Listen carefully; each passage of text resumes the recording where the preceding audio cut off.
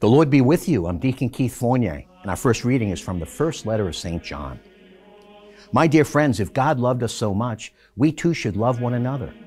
No one has ever seen God, but as long as we love one another, God remains in us, and His love comes to its perfection in us. This is the proof that we remain in Him and He in us, that He has given us a share in His Spirit. We ourselves have seen and testify that the Father sent His Son as Savior of the world. Anyone who acknowledges that Jesus is the Son of God, God remains in Him and He in God. We have recognized for ourselves and put our faith in the love God has for us. God is love, and whoever remains in love remains in God and God in him. Love comes to its perfection in us when we can face the day of judgment fearlessly, because even in this world we have become as He is. In love there's no room for fear, for perfect love drives out fear. Because fear implies punishment, and no one who is afraid has come to perfection in love. Our responsorial psalm is from Psalm 72.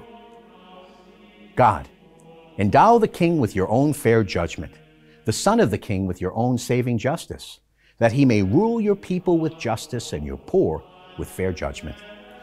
The kings of Tarshish and the islands will pay him tribute. The kings of Sheba and Saba will offer gifts. For he rescues the needy who calls to him, and the poor who has no one to help. He has pity on the weak and the needy, and he saves the needy from death. A reading from the Holy Gospel according to St. Mark. And at once Jesus made his disciples get into the boat and go on ahead to the other side near Bethsaida, while he himself sent the crowd away. After saying goodbye to them, he went off into the hills to pray. When evening came, the boat was far out on the sea, and he was alone on the land. He could see that they were hard-pressed in their rowing, for the wind was against them. And about the fourth watch of the night, he came toward them, walking in the sea. He was going to pass them by.